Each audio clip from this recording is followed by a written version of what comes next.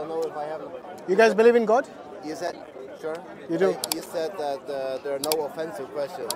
Yeah, so I'll try. Did Muhammad have child rights? Okay, so you're talking about Aisha. I don't know.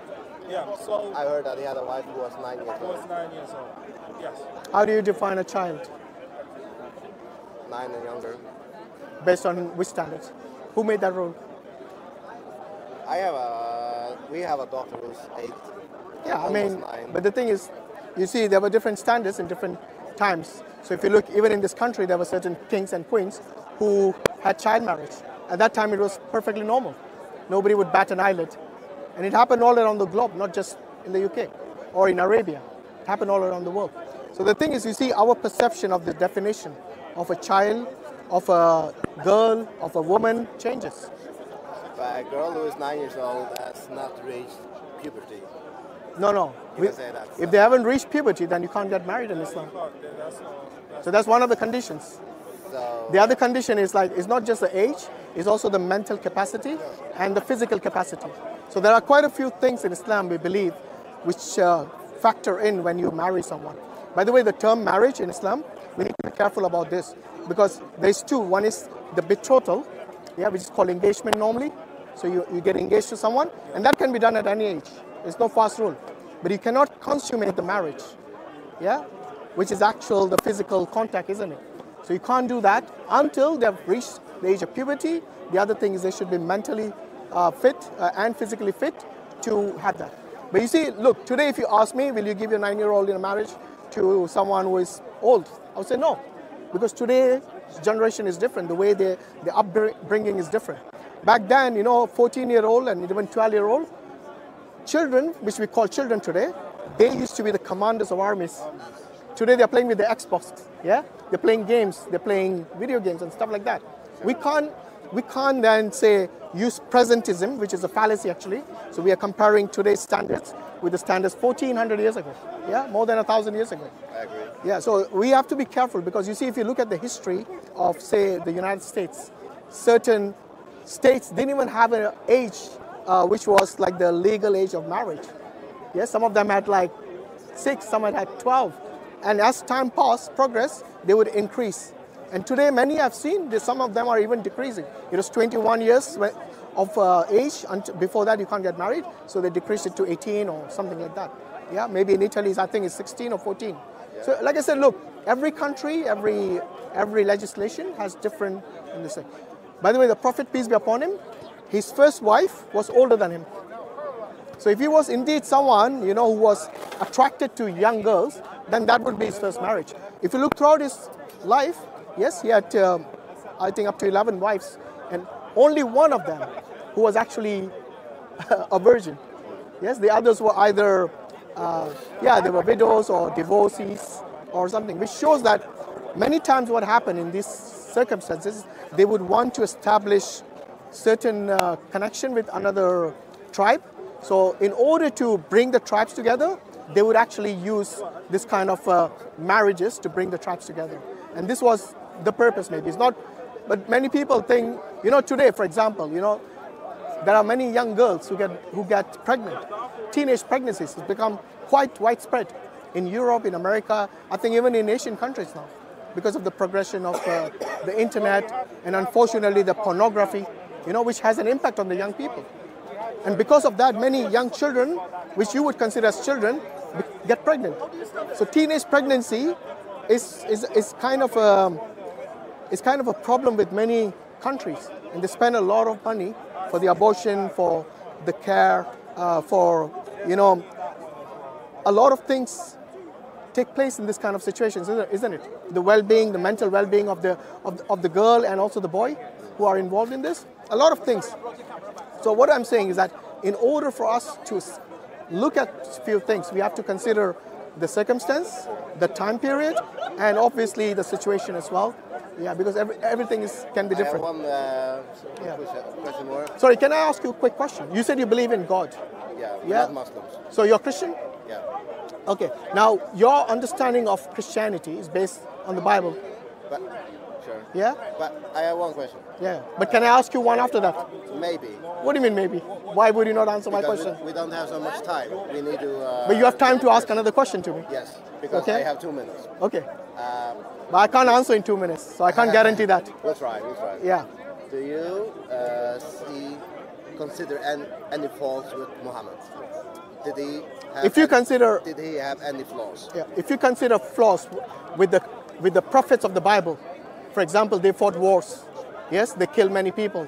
Yes, would you consider that as a flaw? But no, don't answer with a counter question. Why? It's a part of logic. You can ask with a counter question. Because I'm trying to understand what's your understanding of flaw. No, Would you use the same standard for the No, prophets in the Bible? That's the question. It's just you don't consider Muhammad as a god, right? He's not Of a course god. not. Yeah. He's a prophet. Yes. He's a human being, Yeah. and he was a prophet and a messenger of God. Yeah. And do we or you as Muslims have to follow every instructions that he has pulled out? Yeah. From the authentic hadith and from the Quran, we follow and obey Allah and the Rasul. And are there any obeys from Muhammad where you are like, No. maybe we If should? it's an authentic hadith, we follow it. The reason, look, you need to understand because you use the term flaw. Because I'm trying to understand what you mean by that.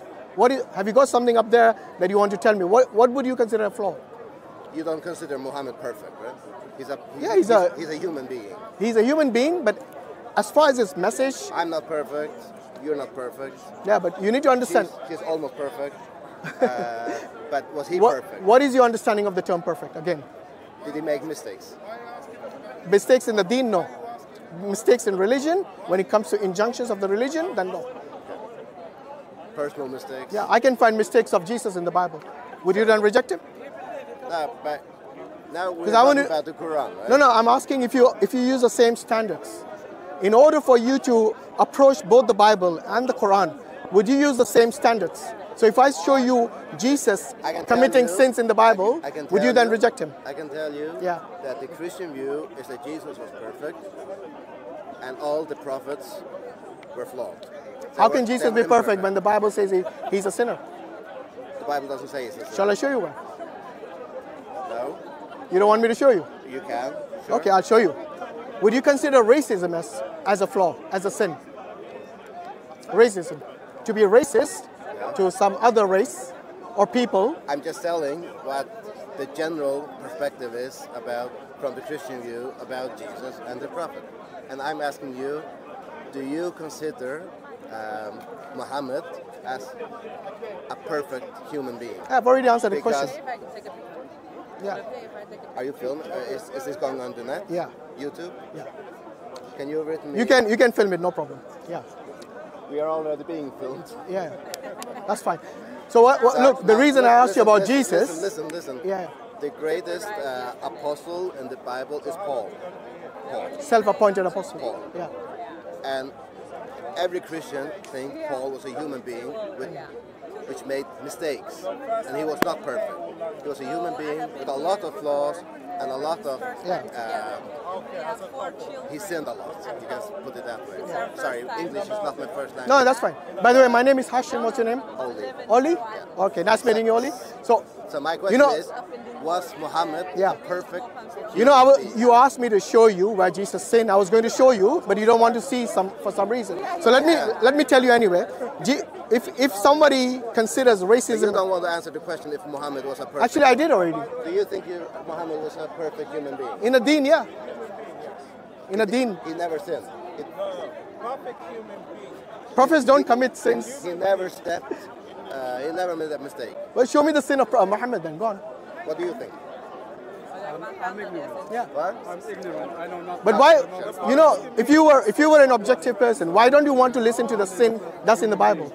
Is it like some sort of a mental block you want to put? So let me finish. This is not about me. This is about Muhammad. No, but It's you who stand up. yeah, I know. But Not me. but you're a Christian. I'm just coming by. You're a Christian, right? Doesn't matter. So it does matter. No, this is about Muhammad. Okay, so you're saying you would not use the same standard for Jesus. I'm just asking what your view is about Muhammad. I gave you my view, but you didn't like it maybe. Thank you. if Jesus sinned, and by the way, he called a woman, yes, that you are dogs.